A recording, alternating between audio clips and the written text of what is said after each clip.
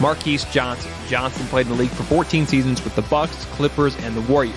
There are also 2 former male basketball coaches that are candidates for the 2022 Hall of Fame class.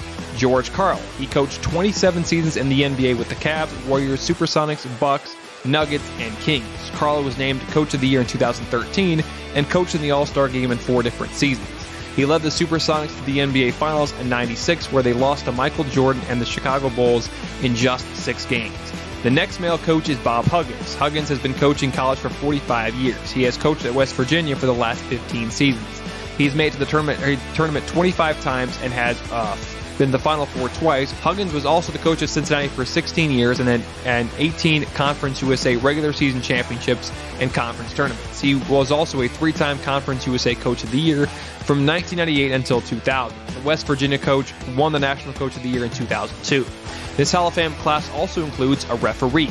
Hugh Evans was a referee in the NBA for 28 years. He refereed 35 NBA final games, 4 All-Star games, and a total amount of 170 playoff games. Evans also refereed 1,900 regular season games. Now on to the female selections. The first is Lita Andrews. She coached high school in Texas for 51 years and had a record of 1,416 and 351. Andrews is the winningest high school coach of all time. In 2007, she was named as the National High School Coach of the Year. Andrews is in many Hall of Fames across the U.S. that includes the National Federation of State High School Hall of Fame, Women's Basketball Hall of Fame, Texas Sports Hall of Fame, and the High School Basketball Hall of Fame.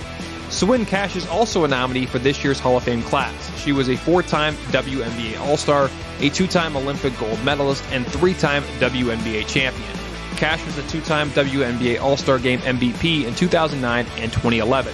She was an All-American at UConn in 2002 and was a national champion that same season when the Huskies went 39-0. Cash was also inducted into the Women's Basketball Hall of Fame recently.